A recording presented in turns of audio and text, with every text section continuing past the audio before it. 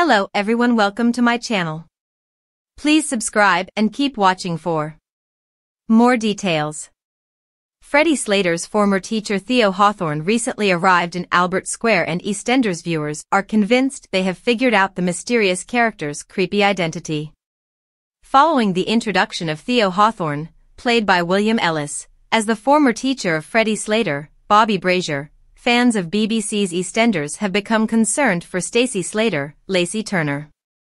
BBC viewers have theorized Theo is the mystery customer asking for pictures of Stacey's face on saucy website Secret Cam.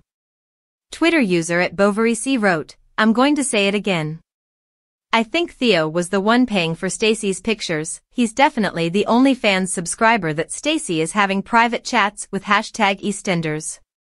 Sick." Also subscribing to this theory was Twitter user @DavidMackay, who commented, "Theo is defo the person on Stacey's OnlyFans, and the only reason he's buying the present is 'cause he knows Stacey is desperate for cash #EastEnders. Sick."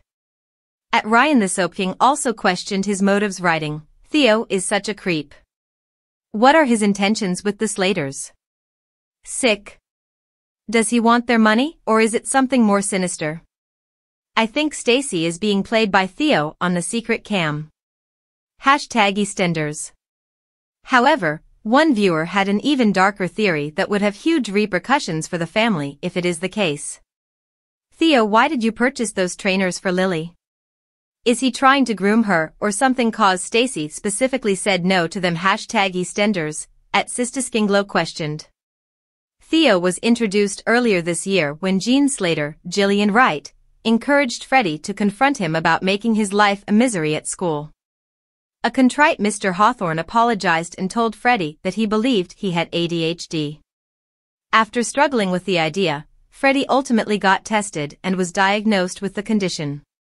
While his help in attaining a diagnosis has been welcomed by Freddie, the educator has also shown a darker side. This week he went behind Stacey's back and bought her young pregnant daughter Lilia Turner, some trainers that she had coveted. This was despite the fact that Stacey had already told the youngster she couldn't have them due to the sorry state of the family finances.